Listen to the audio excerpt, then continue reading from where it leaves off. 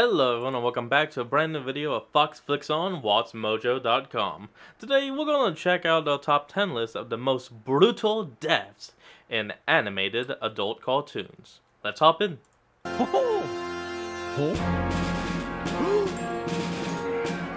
Starting off with some happy tree friends eaten by a skunk. Welcome to Watch Mojo, Snake. and today we're counting down our picks for the top 10 brutal deaths in adult cartoons. Oh God! Kill me! Please kill me! Beth, after dinner, can I maybe borrow Morty to help the lost Rick get back to his primate-based reality? For this list, we'll be looking at our Guardians of the favorite Galaxy. Violent demises Guardians of the across Globe. adult animated God TV bless shows. it. Since some of these are major characters, a spoiler warning is in order. Which character do Spoiler! you think had the most brutal death? Let us know in the comments down below.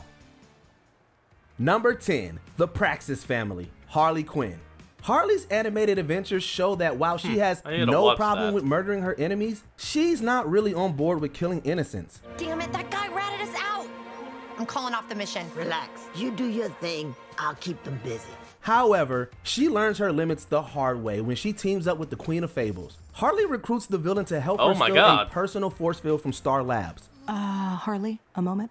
What are you thinking? That the only way to get the Legion of Doom's attention is that weather machine and she's gonna help me steal. But when a family is having their reunion nearby, the Queen tries to make it so that there aren't any witnesses. While we don't see the murders, we do see the resultant carnage from the big bad wolf, and it is vicious. Things don't go well for the sole surviving member either when he tries to get his vengeance. I didn't leave anyone alive. Did you see anyone alive?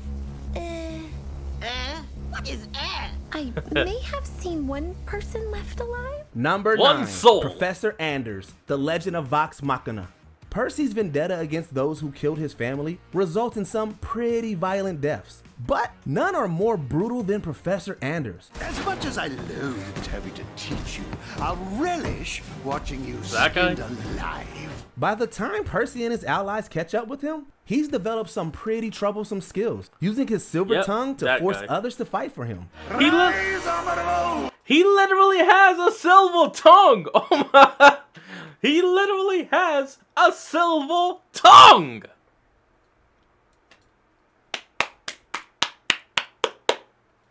And greet our guests. All seems lost for the gunslinger as his teammates bear down on him, but he expertly ricochets a bullet into Anders' face, removing more than his magical tongue. We're not sure which is more disturbing, the visuals or the disgusting sound design. Anders' pain must be unimaginable, though luckily for him, Percy puts him out of his misery soon after. You're the face I saw when murder entered my heart. Oh, Oh, don't whoop, judge hold me, on. Anton. And we're back. Let's go. Number 8, Brian Griffin, Family Guy. Seeing dogs in movies always makes us nervous for their well-being. Would you We really didn't say- know we say had to that be his death paranoid is about brutal? cartoon TV dogs too. God, look at this day, huh? I wouldn't say his death is brutal, but it's definitely over the top. Like, for one, it didn't have to be that violent. So, only over the top, really. You know, usually I'd be sitting inside writing, you'd be working on one of your machines, but here we are enjoying it. In Family Guy's 12th season, the show seemingly said goodbye to Brian after he was run over by a car. The suddenness of the event and the image of Brian's Oh, there it mangled goes. body shocked fans everywhere. Mom, is Brian gonna be okay? I don't know, Meg, but this is the best veterinarian in Quahog. Brian's getting the finest care there is. In fact, a Change.org Yeah, petition no. appeared almost immediately to see him revive, garnering thousands of signatures, including mine. It seems that was Wait, always really? the plan, as Stewie saved Wow. Brian with time travel 2 episodes later. Still, it was completely brutal, and there was nary a dry eye when the Griffin family said farewell at the vet's office. I mean, when you have to say goodbye to a dog, you don't want to see them like that. No one Number does. 7, Irish mobster, Archer. Although never he's watched never Archer. named, this Irish mob member goes out in spectacular fashion. But 100 people surveyed, number one answers on the board. Name the douchebag who's in charge. After finding out that the medication for his breast cancer is fake, Archer goes on a ludicrous rampage to punish those responsible. The episode is filled with You know, I Archer get that. riddling goons with bullets, though the best kill, by far, doesn't involve a gun. What are you doing back there? Don't worry about what I'm doing. Concentrate on what you're doing. To find the location of the mob's boss, sorry, what Archer the gets hell? very creative with how he interrogates one mobster. Turns out, inserting a grenade in someone's nether regions is extremely convincing. However, once he has the info, Archer mistakenly calls it a smoke grenade, which it very much isn't. The comedic timing of the monster exploding is genius. What? What? What? What, Lana? Number 6. That was not a Scoop smoke Dunbarton. grenade. F is for family. Always fantastic John DiMaggio, Scoop Dunbarton was as self-centered and mean as he was idiotic, even before he was kicked in the head by a horse. Here's the coffee you wanted. I didn't ask for no bean juice. In the season 2 finale, Frank attempts to get rid of Scoop by drugging him and sticking him on a plane, but a hijacking threat ensures a more permanent solution. No, you can't do this today! Although Scoop ends up fighting the hijackers, he also steps on a suitcase bomb while he's cheering for himself, sending scoops of Scoop flying everywhere. That's already pretty gnarly. But the accident also shoots a laminated newspaper into his uncle's neck, killing him as well. I think Dunbarton would have wanted us to take the rest of the day off. Number 5, Fish Lady, Hit Monkey. One could probably guess that a series about a monkey assassin would have some pretty violent deaths. Monkeys don't shoot guns. Monkeys don't even use tools. Actually, sir, I saw a documentary. Shut up! And one would be absolutely right. In the show's second episode, Hit Monkey and his ghostly companion Bryce journey to Tokyo and are met by a surprisingly vicious foe known only as Fish Lady. Hey, there he is. Okay, clearly I misjudged this chick. Hit Monkey squares off with the villain in a processing plant, and if you'll excuse our pun, it isn't long before he gains the upper hand. After losing her arm, Fish Lady is knocked to a conveyor belt that quickly carries her to a buzzsaw. Sadly, Hit Monkey and Bryce can't get any information from her before she goes through the saw. Do you really not know any sign language? Number 4, Dracula, Castlevania. Dracula may be out for vengeance over the death of his wife, but he causes untold numbers of innocents to suffer cruel, horrifying deaths. You must be the Belmont. I mean, the guy just wanted to live in peace. Like, literally, he wanted to live in peace. He found a woman that loved him and got married. Next thing he knows, his home is burned down. His wife is presumed dead. And I think she actually is dead. And the newborn child is missing. What the fuck do you think he's gonna do? No, he's gonna raid fucking war. I can't talk. Like, he's gonna start ripping shit apart. But wouldn't you do that if your family just one day? Anyone would. Fight me in the comments, I dare you. End of your line. His son Alucard promises to stop him and does so in the penultimate episode of the second season. After a lengthy battle through the castle, Dracula comes to his senses, feeling remorse that he's currently trying to murder his son. My boy. I'm killing my boy.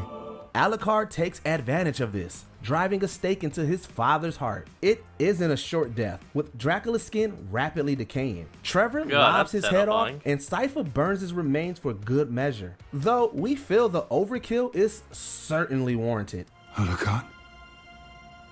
Did we do it?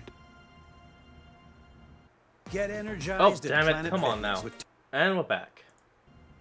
We did. Number 3, Hologram Rick, Rick and Morty. Oh, Rick and Morty features all manner of cartoonishly savage deaths. This season 4 episode alone has more than its fair share. Truth is, anyone that knows how they're definitely gonna die is either boring as hell or about to get shot down. With Morty obsessed with death crystals that show him the future, Rick is accidentally killed in a ship crash. Hologram Rick then follows Morty around, trying to persuade him to help revive the real Rick. That's your right. I just want to remind you that some people can't hold anything and can never die. So that's a little offensive to me. Oh, okay. Hello, Meanwhile, Rick. Shut up. Rick hops between clone bodies in different realities, with an alternate Wasp version of himself eventually helping him return home. They save Morty, but the hologram gains the power of the crystals. Wasp Rick comes to the rescue again, Means more than stabbing the hologram crystals. Rick in the eye and injecting him with larva. When the baby Wasp Ricks burst through his face, it's both hilarious and utterly disgusting. Oh, thanks for the cut. Sorry I didn't listen to you and tried to kill the whole world and stuff. I guess I gotta learn how to live in the moment a little more. Number 2, Chef, South Park. Although Kenny is the literal poster child of brutal deaths on... Yeah, Chef's death in South Park was so over the frickin' top. Like, I honestly thought of a way they could redo Chef leaving it, and Chef... you know who I'm talking about! His leave of the show? I thought of a way that could actually be better, and leave on a more positive note, instead of him just... But I'm not going to go into detail about it right now, because that would be way too long. South Park, we doubt the show will ever top the barbaric demise of Chef. You say he's never been like this before. No, Chef has always been super cool. After the character's voice actor, the late Isaac Hayes, suffered a stroke, a statement requesting he be released from the show was reportedly made on his behalf by his Scientology entourage. In response, the creators had Chef return, recycling previously recorded lines and giving him one of the most insane TV deaths we've ever seen. When somebody's brainwashed, it can take months, even years, to reverse the process. Brainwashed by the Super Adventure Club, Chef is stopped moments from escaping. After the bridge he's standing on is struck by lightning, Chef catches fire, falls into a ravine and is impaled, then gets shot and is ripped apart by a mountain lion and a bear. What a way to go. You see, that's why they could have done this so much better. Chef. Before we continue, be sure to subscribe to our channel and ring the bell to get notified about our latest Would have been videos. so much You have the more of a option to be bittersweet notified for ending with occasional my videos idea. or all of them. If you're on your phone, make sure you go into your settings and switch on notifications. Number 1, the Guardians of the Globe. Oh yeah, that was brutal as Noah hell! Grayson, aka the ultra-powerful Omni-Man, turned plenty of regular people into Pope in Invincible's first season. So none of us signaled the alert. Oh God, what's going on? Is it bad? However, his most ferocious moment was the violent dismantling of the Guardians of the Globe. Nolan set a trap for his superpower ally. Out of all 7 of them, who do you think had more brutal? Well, I gotta go with, Darkwing, considering that his head just goes... at the end of the first episode. Despite being vastly outnumbered and taking one hell of a beating, the team was unable to stop him. Someone must be controlling him. He would never do this. It's hard to say which member meets the most unsettling end, though most of them get their heads crushed. Regardless, it was hard to pick our jaws up off the floor by the end. Yeah, let's see. Red Rush got his head crushed, Martian and Man had his heart ripped out, Amphibious has had his battered off, War Woman had her neck snapped, Immortal was punched through the chest and decapitated with a sliced. Darkwing was grabbed and battered into the ground, hit again, his head just and then Green Shadow just, that was it. Like that old meme of when you face palm too hard and you got the hand going through your head kind of thing. That's what happened to her. End. It was a glorious display of animated gore and a terrific early twist for the seemingly heroic character. Omni-Man? Did you enjoy this video? Check out these other clips. Well, folks, that's where we're going to end off today's video. I hope you enjoyed. Link to the original in the description, and I'll see all of you folks next time when we flick on. Peace out.